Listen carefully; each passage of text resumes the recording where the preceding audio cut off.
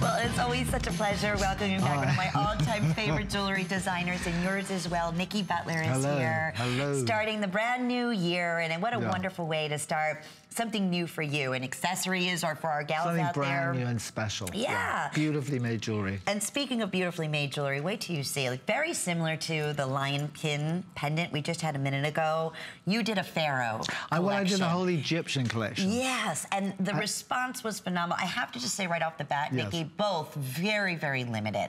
The earrings are $169.90. We took $30 off, 4 or 5 flex pays. This fabulous bracelet was originally $299. That's a $50 savings at $249.90. Over a $500 appraisal, over $300 appraisal on the earrings. 4 flex pays available on both. But can I tell you, I have 25 pair of earrings and 25 bracelets. Right, and then that is it. Well, this came about because I was working with the British Museum.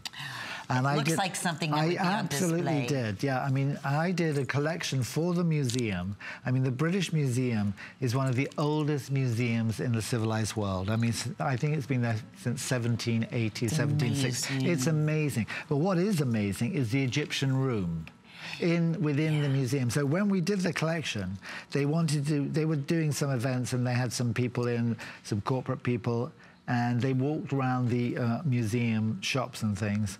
And they said, well, we love this museum, this Egyptian collection.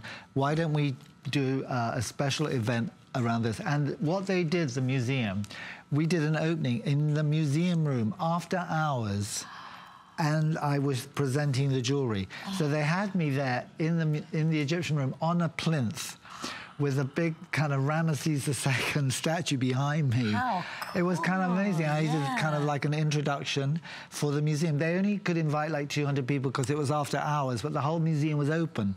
So just for security, they could only invite 200 kind of elite guests. Honor. I could only invite like 7 people or something, so it was pretty amazing. So that's where this came about. I did it in the Museum for Bronze. For HSN, I did it very similar to some designs, but I did it all in silver. So this is a unique collection just for HSN. What was the collection? In bronze. So you did because they wanted gold. No, they just wanted bronze because the pieces they have in the museum are in gold. Oh, I bet they were very similar in price to what we're doing here for precious metal. Exactly, Lynn. Am I right? You're very, very spot on. Yes. For this is all sterling silver. Very unique pieces, and that's where they came from. But I've always loved, I mean, the whole thing of the Egyptian.